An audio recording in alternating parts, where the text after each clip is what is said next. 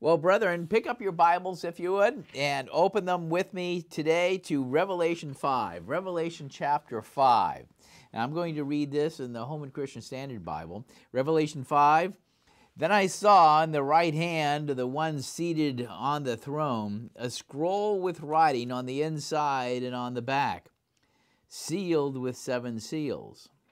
I also saw a mighty angel proclaiming in a loud voice, "Who is worthy to open the scroll and break the seals?"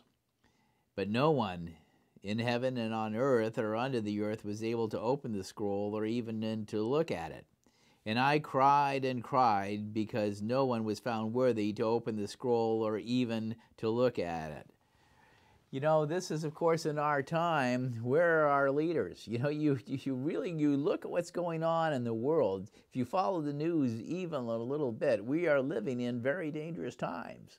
We really are. And, of course, our leaders are not righteous people. They are not worthy to take a look at what God's revelation and what God's will is.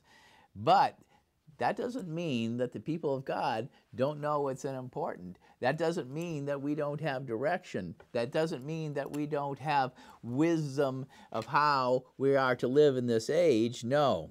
Verse 5, But one of the elders said to me, "Stop crying. Look, the Lion from the tribe of Judah, the Root of David, has been victorious, so that he may open the scroll and its 7 seals." Then I saw one like a slaughtered lamb standing between the throne and the 4 living creatures and among the elders. He had 7 horns and 7 eyes, which are the 7 spirits of God sent into all the earth.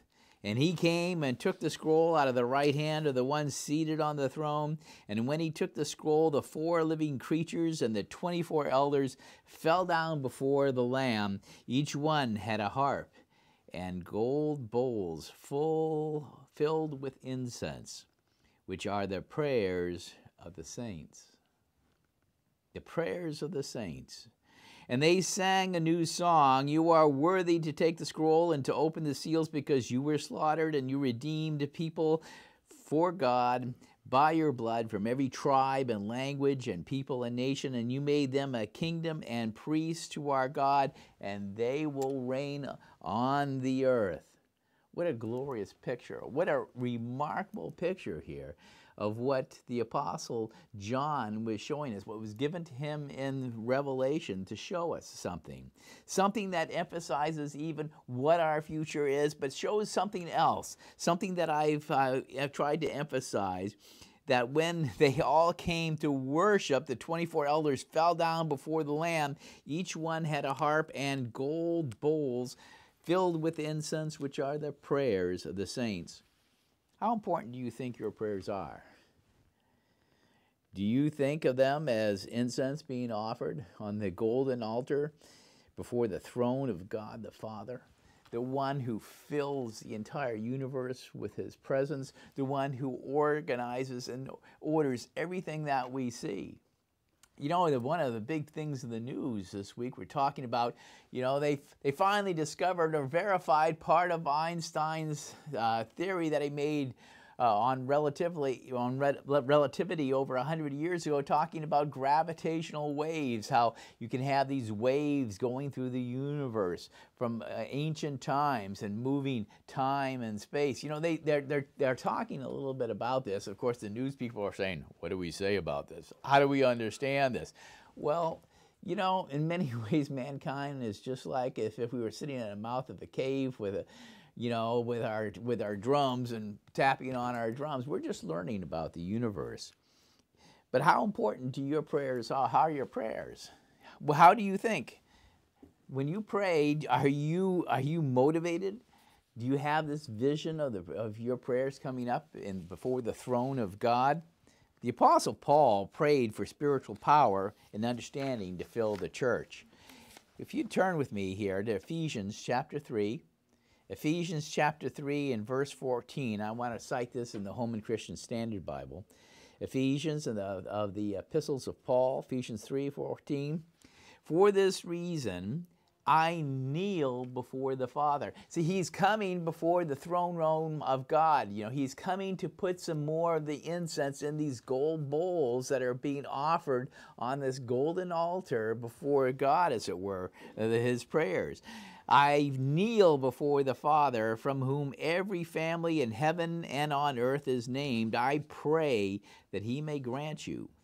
See, he prays that he may grant you, according to the riches of his glory, to be strengthened with power in the inner man through his Spirit, and that the Messiah may dwell in your hearts through faith.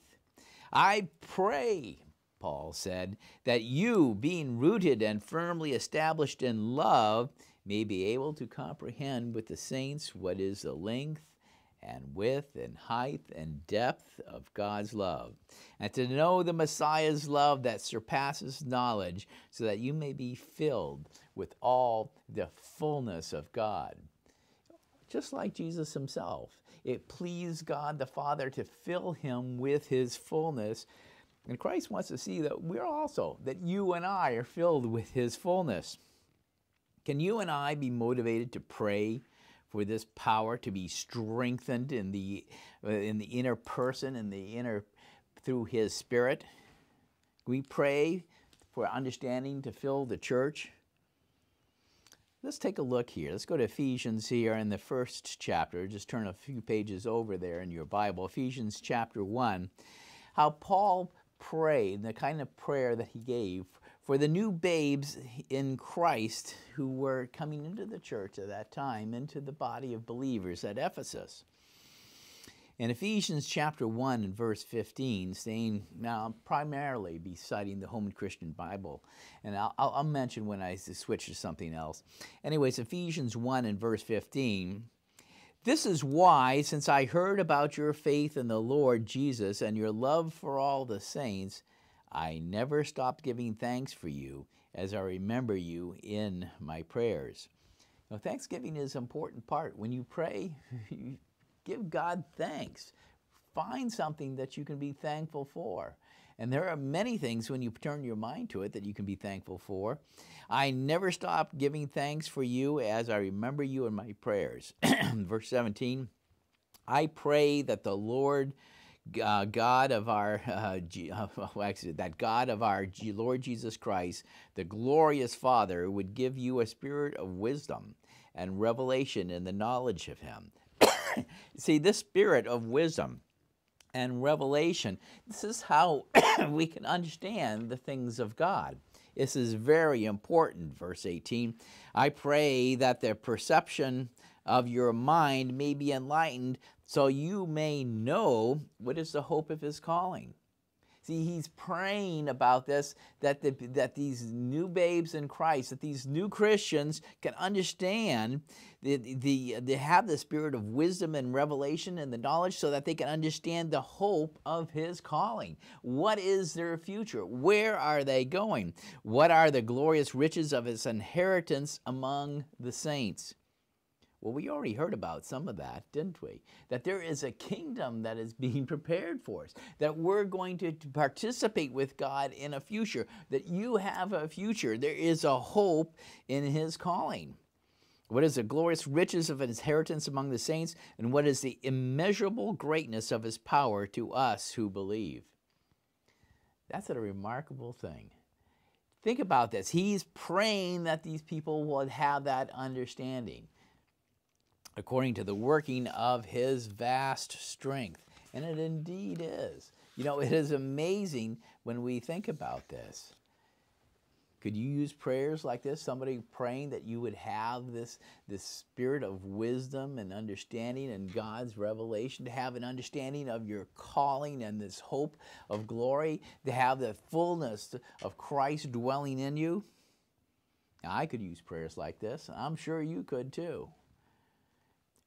Prayer played a vital role in the life of the early church. It was critical to the church of God. It is essential. It's one of those things that we must be devoted to. Let's turn to Acts, in the book of Acts. Acts chapter 1 and verse 9. This is one of the things that you see. Who are the people of God? Well, the people of God are praying people. Acts chapter 1 and verse 9. Acts chapter 1 and verse 9. After he had said this, and that is, of course, Jesus of Nazareth, the resurrected Christ, he was taken up as they were watching. See, they saw him come up, and they saw him going to heaven. And a cloud took him out of their sight, and while he was going, they were gazing into heaven, and suddenly 2 men in white clothes stood by them, the angels. And they said, Men of Galilee, why do you stand looking up into the heaven? This Jesus, who has been taken from you into heaven, will come in the same way that you have seen him going into heaven. Then they returned to Jerusalem from the mount called the Mount of Olives, which is near Jerusalem, a Sabbath-day journey away. When they arrived, they went to a room upstairs where they were staying. And that was Peter, John, James, Andrew, Philip, Thomas, Bartholomew, Matthew, James the son of Alphaeus, Simon the Zealot, and Judas the son of James. All these disciples, all these men who had walked with Jesus for 3.5 years across Galilee and Judea and even up into what we'd call Lebanon to today, and across over to what we'd now call Jordan. All these men who were with them, all they continued united in prayer along with the women, probably some of the wives of the apostles, like Peter we know was married, including Mary, the mother of Jesus, and his brothers. So James was there, and so was Judah, who later on would write epistles that are in the Bible right now. All these continually were united in prayer. Let's go to Acts 2:38. Acts 2:38. And this prayer prepared them. They filled them with the power of God in the inset. They would be able to do the mission they were given. Acts 2:38. Repent, Peter said to them, and be baptized, each one of you, in the name of Jesus Christ for the forgiveness of your sins. Yeah, Peter was having to present the gospel, the message of what was the truth that had been revealed, that he would have an understanding that had been given to him by God, by Jesus, in the person of Jesus Christ. For us to understand even something simple as, this statement here in Acts 2:38, repent and be baptized for the forgiveness of your sins, well, this is completely different than the understanding that you commonly hear from the Roman Universal Church, with their liturgical sacraments of infant baptism, sprinkling, and the idea of penance, the sacrament of penance, which ostensibly, their idea of repentance, well, it would forgive you or remit from you the eternal consequences of your sin, but not the temporary consequences of punishment. You're going to end up in purgatory. Well, the things you've done, you still have to pay for it. I mean, they have a very, very different understanding of this. When we pray and we're asking to be filled with God's spirit of wisdom and understanding, we're doing this so we can rightly divide the word of truth. He says, repent and be baptized for the forgiveness of your sins, and you will receive the gift of the Holy Spirit, the gift of the Holy Spirit, which, of course, and I figure I need to make this point, who receives the Holy Spirit?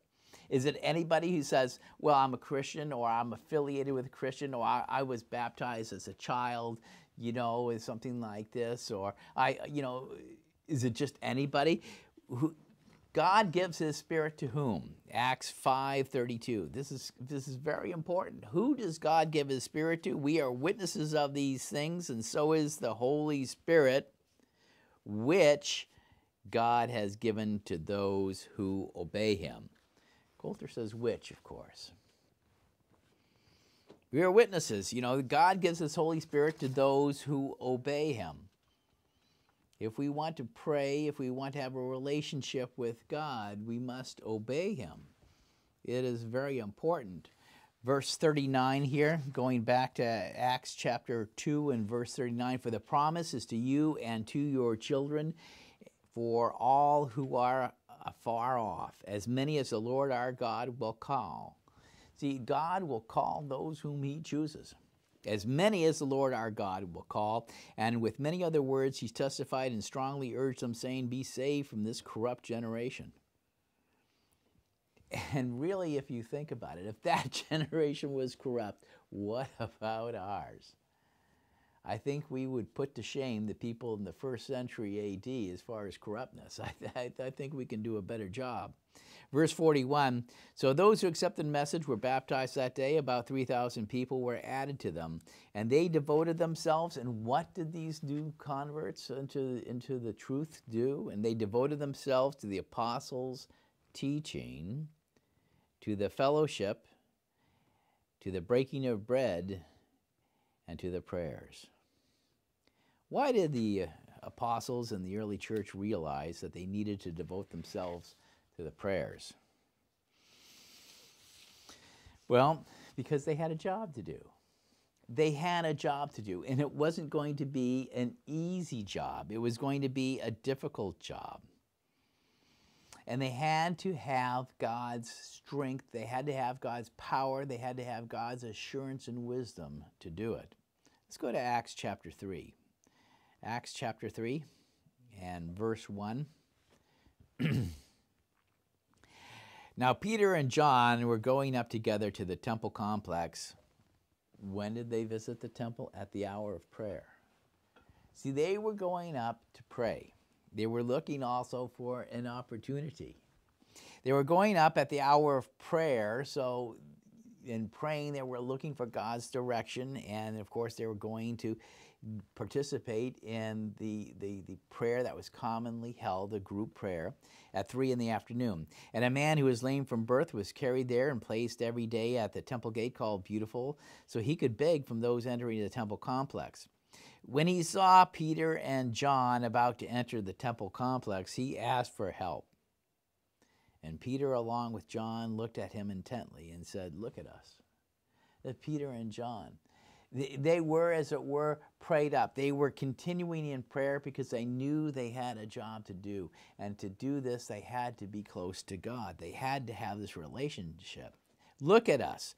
So the beggar turned to them and expecting to get something from them. But Peter said, I don't have silver or gold, but what I have I give you.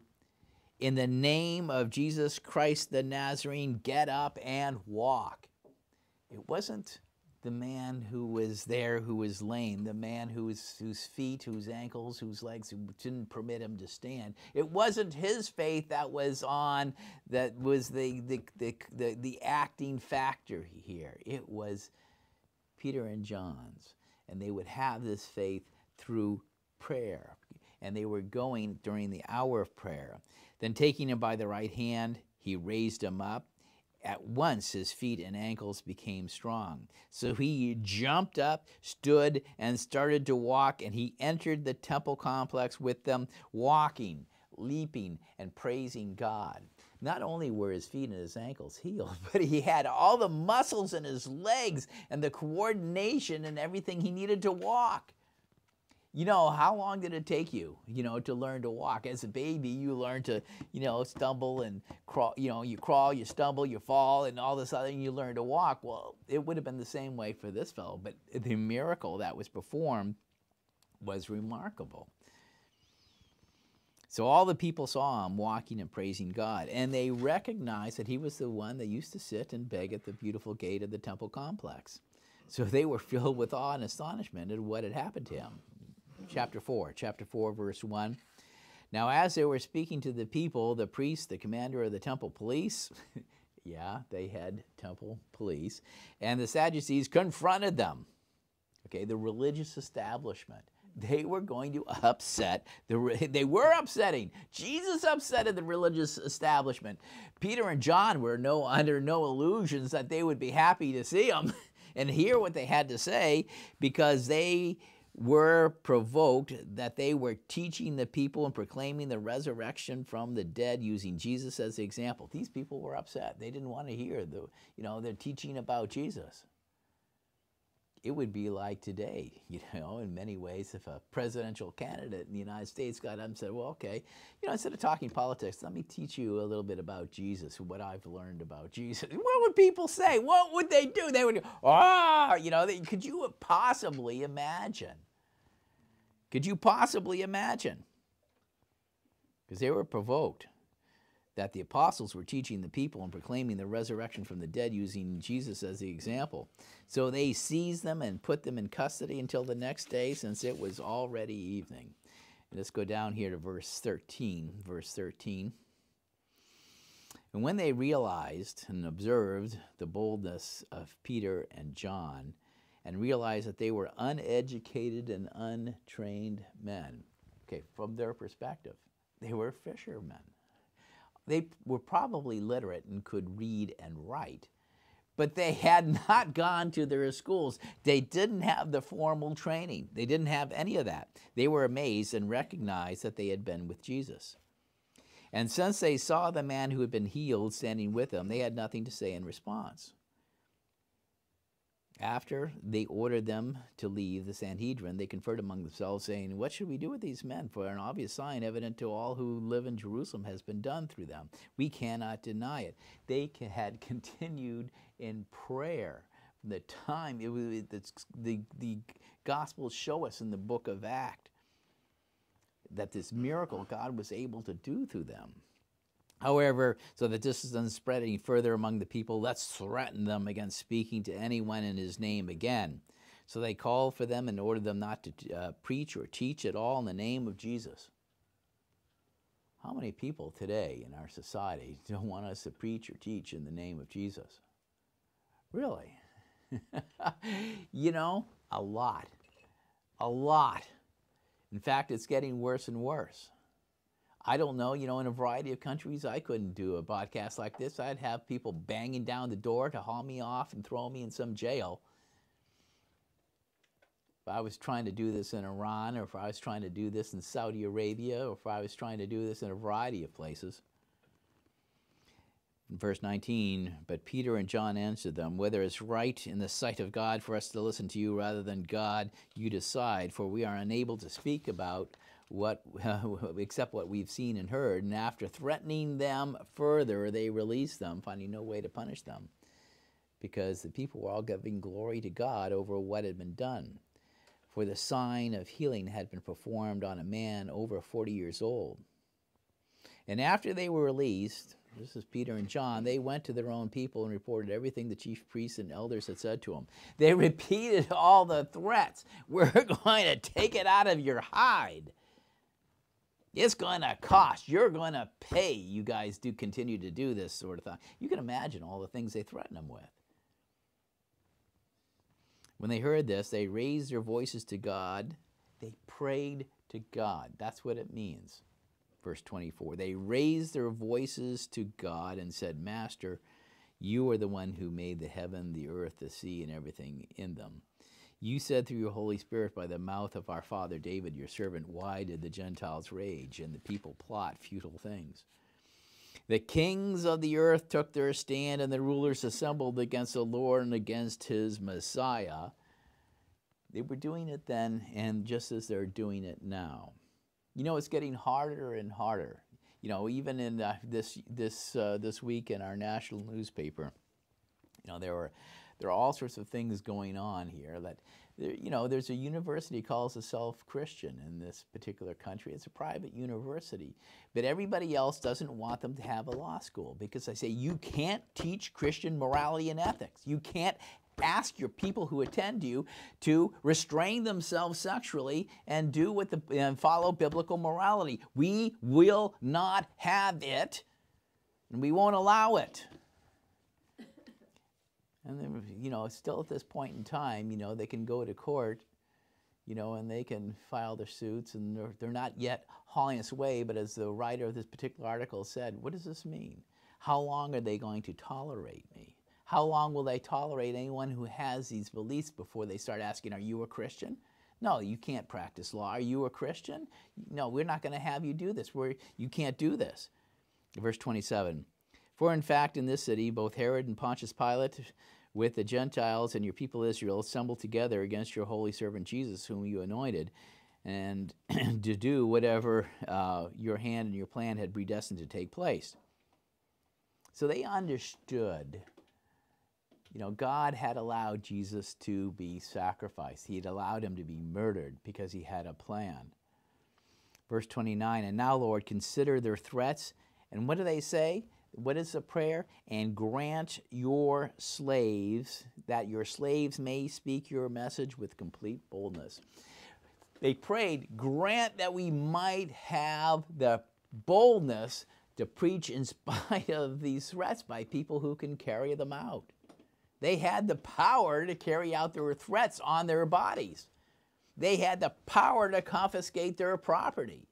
They had the power to have them executed. Grant that your slaves may speak your message with complete boldness while you stretch out your hand for healing, signs, and wonders to be performed through the name of your holy servant Jesus. Because you see, it's one thing to come up, I have this new religious philosophy, and start spotting it. Today you have, not just 1,001, practically 1,000,001 people coming up with their own ideas. But they're not doing the sort of healing miracles that Peter and John did. Miracles that gave the church a kickstart.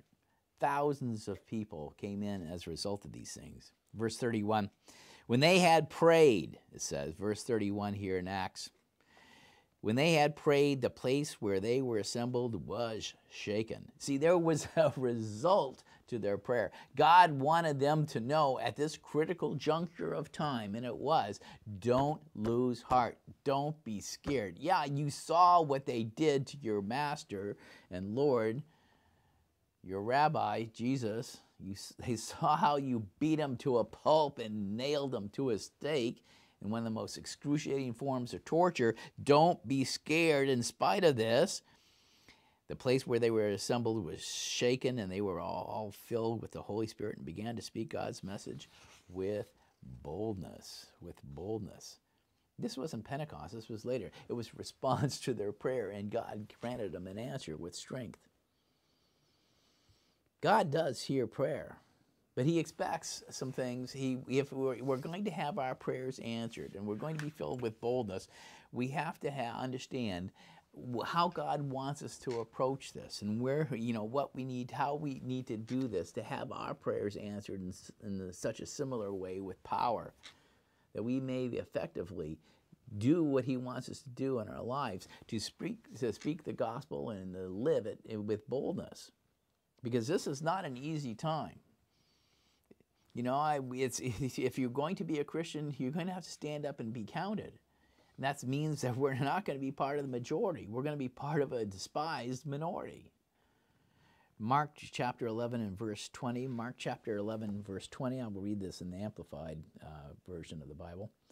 In the morning when that's Jesus and his disciples, were passing along, they noticed that the fig tree, this was the disciples noticed it and brought this up, the fig tree was withered completely away to its fruit.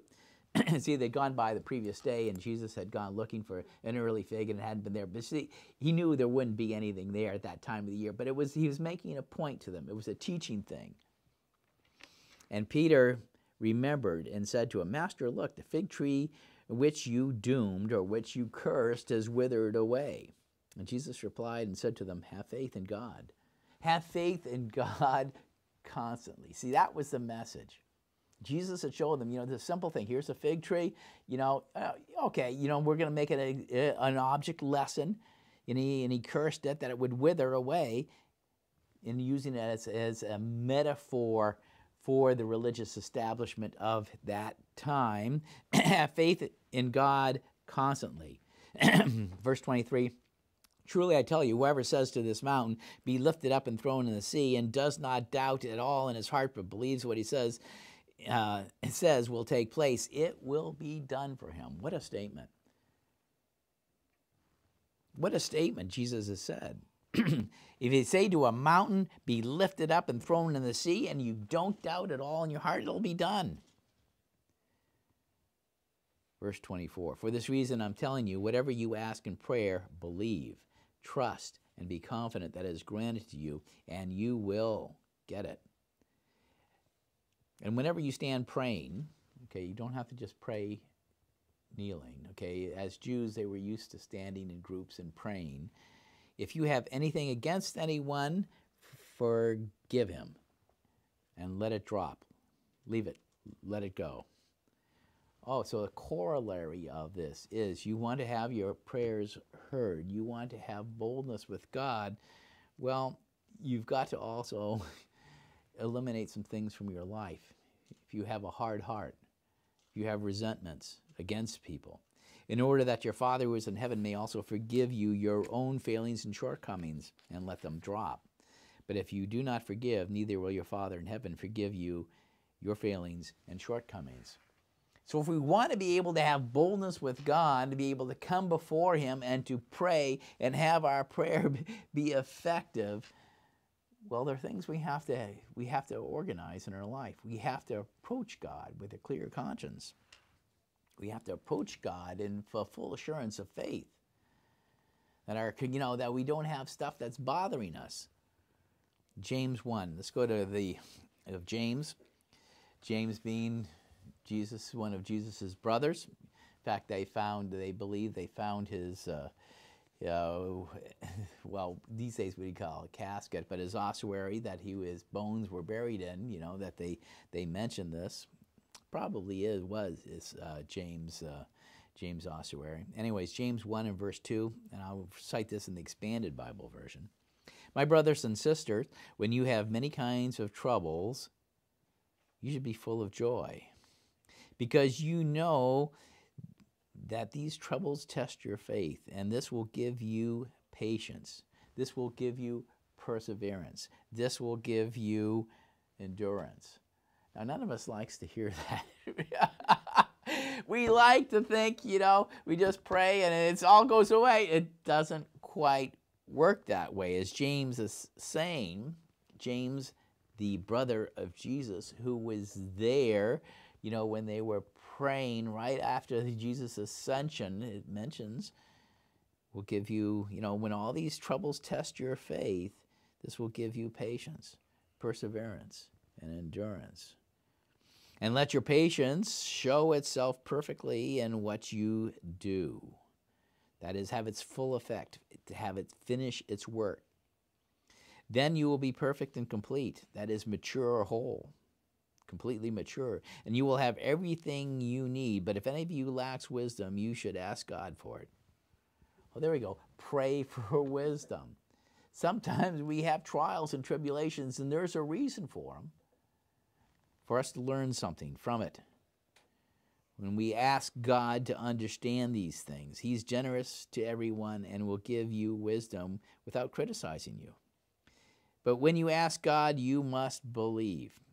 You must ask in faith. When you get on your knees or you stand and you pray, we ask God in faith and do not doubt. Anyone who doubts is like a wave of the sea, blowing up and down, back and forth, driven and tossed by the wind. Such doubters are thinking two different things at the same time. Literally, it's called double-minded. They cannot decide about anything they do. That is, they're unstable in what they do. People who are if we're double-minded, we shouldn't expect that we'll receive anything from the Lord. We can't, be of two minds of something. The Amplified puts verse 8 here. It says this, for being as he is, a man of two minds, that is, hesitating, dubious, irresolute, he is unstable. If you're irresolute, if you're hesitating, if you're dubious, you're unstable and unreliable and uncertain about everything he thinks or feels or decides. When we have decisions and we need to make a choice, we need to go to God on our knees or standing, however you're going to pray, whatever your physical situation may be. As some people say, the best prayers they've ever prayed are upside down and hanging by their feet in a well. So the position isn't so important, but when you pray, we do it in such a way that we're putting it to God, and then we trust. We put our lives in his hand. and we go with it, and we see what comes to pass. And when we ask and we pray, we must pray in love. If you're asked for a mountain to be, if I was asked the mountains over here to be picked up and tossed into the sea, well, how many people would die from that? All these people in our harbor, in Nanaimo Harbor, there'd be tons of people that would die. Everybody along the seashore, there'd be this enormous tidal wave. It would kill, hundreds, if not thousands of people just here in Nanaimo to do something like that. We must, Jesus was using that as an example, but we need to understand, from the literal concept, that when we ask not, speciously, but we ask in love. Let's go to 1 Corinthians chapter 13. 1 Corinthians chapter 13 and verse 2. I'm going to quote this in the Amplified Bible version. And if I have prophetic powers, and there are lots of people who like to say that, and there are lots of people in the Church of God who like to say that, I have prophetic powers. The gift of interpreting the divine will and purpose. Hey, there's some people who built their entire church organizations on that premise, okay? And understanding all the secret truths, mysteries, and possess all knowledge, and there are a pile of them. In fact, you get some various church thing, see people advertising, I know what 666 means, I know what this is, and I know all this. You see all that stuff in Church of God literature, much less you have tons of it in the world as well. So if I have all this stuff and I can do all this stuff and I'm this great guru, with prophetic powers, and if I have sufficient faith so I can remove mountains, okay, they're saying, boy, when I ask it, I name it and I claim it, this sort of thing, but have not love. Don't really have God's love within them. I am nothing. I'm a useless nobody, the way the Amplified puts it. You think that person, such a person without love, is going to have their prayers answered? Only as God sees fit. God expects something from us. He expects something of his people. He expects even more of his leaders. Let's go to 2 Timothy chapter 1. 2 Timothy chapter 1 and verse 3. Paul wrote this at the very end of his ministry, just before he was going to be murdered by the Romans, preaching the gospel. 2 Timothy chapter 1 and verse 3. I thank God always as I mention you in my prayers day and night. I serve him doing what I know it is right. I serve him with a clear conscience as my ancestors did. He had a clear conscience. When he prayed, he could go before God and he didn't have all sorts of things that were dragging him down, that would cause him to doubt that God would hear his prayers. And these things we must appear what we are. There are a lot of people in this world who like to appear what they are not.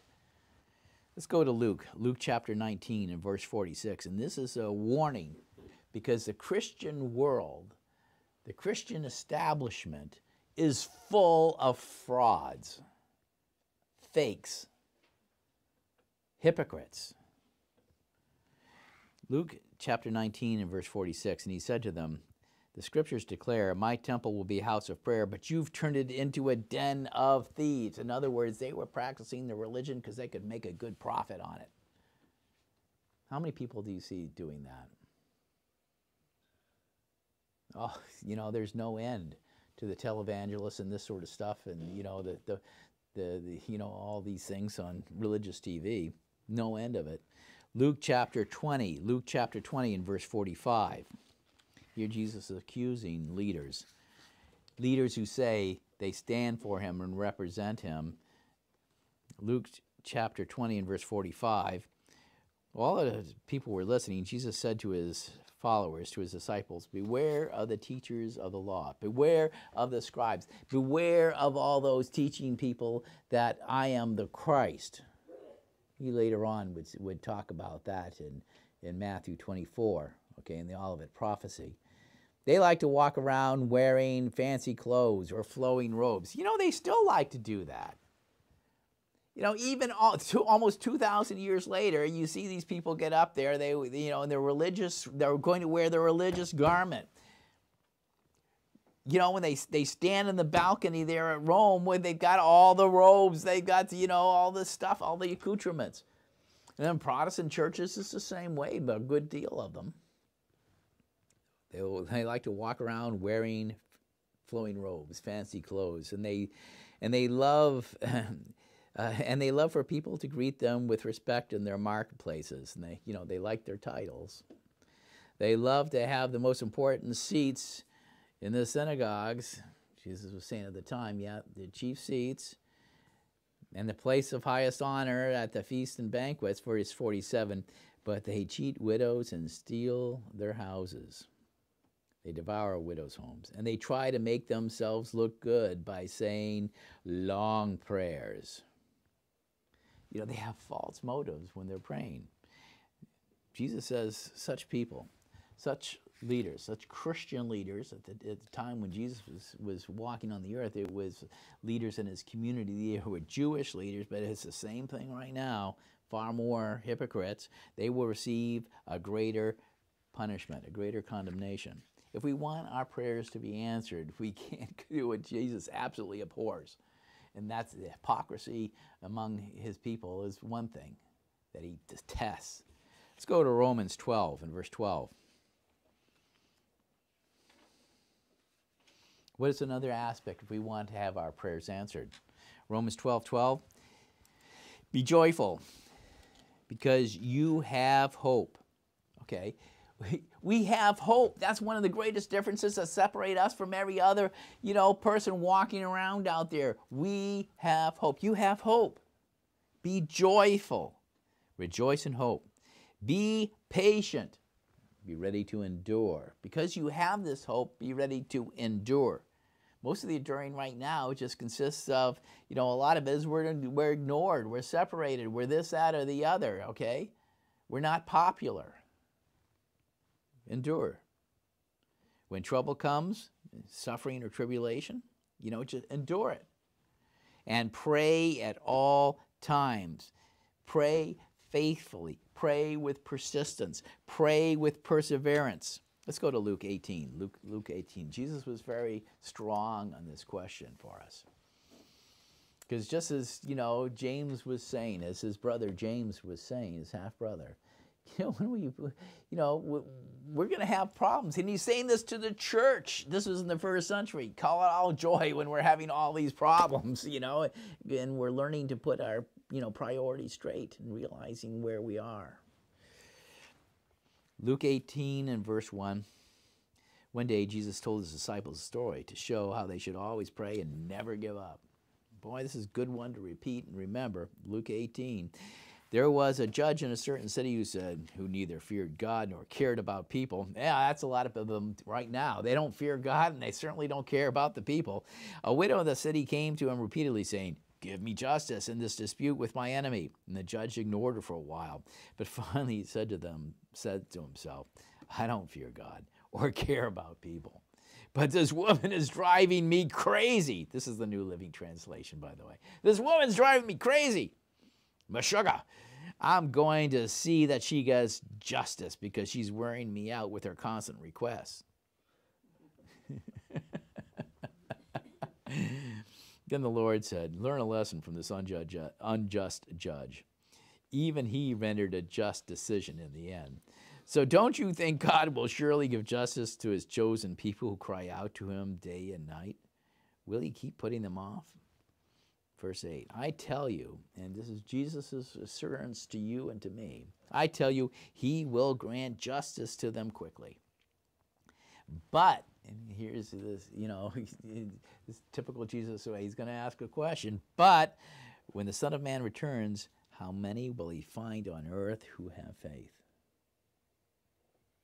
The just are going to have to live by faith.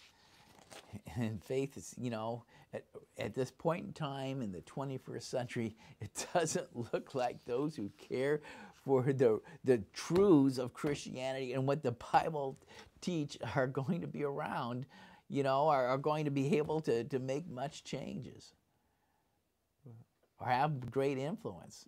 It looks like it's getting increasingly difficult and we're going to be persecuted. We're being marginalized like crazy these days. Romans 1, chapter 8. Romans 1, chapter 8. Let me say first that I thank my God through Jesus Christ for all of you. Okay, here's Paul. Paul saying, the first thing I do is I thank God for my brethren, because your faith in him is being talked about all over the world. Of course, here he's writing to the Romans. He's writing to them and saying, hey, because you are the capital city where Rome is, this little despised sect of whatever is actually being talked about. It's getting some buzz. Social media of the day. God knows how often I pray for you.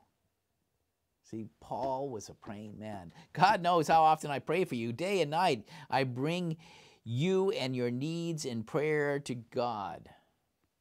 When we have needs, when we have people who we know have needs, who are brethren in the church specifically, first far to the household of faith, as well as all men, we bring them before God.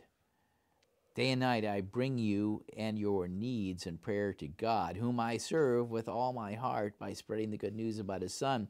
One of the things I always pray for is the opportunity, God willing, to come to you and see you. He's writing the Romans this. For I long to visit you so I can bring some spiritual gift that will help you grow strong in the Lord. When we get together, I want to encourage you in your faith, but I also want to be encouraged by yours. I want you to know, dear brothers and sisters, he's saying in verse 13, that I planned many times to visit you, but I was prevented until now. See, when he's writing this, he's thinking, now I'm going to get there. I'm going to get to Rome. I'm going to get to do this. He'd sent this letter by hand of a faithful servant, I'm sure. I want to work among you and see spiritual fruit just as I've seen among other Gentiles. For I have a great sense of obligation to people in both the civilized world and the rest of the world, to the educated and uneducated alike. I'm eager to come to you to Rome too, to preach the good news, he writes here. Well, what was it going to take? I have a feeling, from when Paul wrote this in Romans 1 and what actually happened, I think there was a certain amount of time and Paul had no idea what God was going to have to do to get him to Rome. It was going to be something else. Let's go to Acts chapter 27. Acts 27 here and verse 18. He eventually did. On the way to Rome, he passed through Jerusalem, but there he was, the Romans picked him up as a prisoner because he set off a riot in the temple where they tried to kill him. He went through all this. He was hauled in. You read the whole story. He is hauled in before the Roman council and before the local Jewish client king. He had to give a testimony and all these sorts of things. And then he was given as, to a centurion to haul off as a prisoner because he finally had to appeal to Caesar to have his case, because otherwise he would have been handed over and just assassinated in some alley someplace. So here he is, and he's on his way to Rome as a prisoner in chains. I don't think when he wrote Romans 1 he had that in mind. He was praying to come there. God said, okay, all right.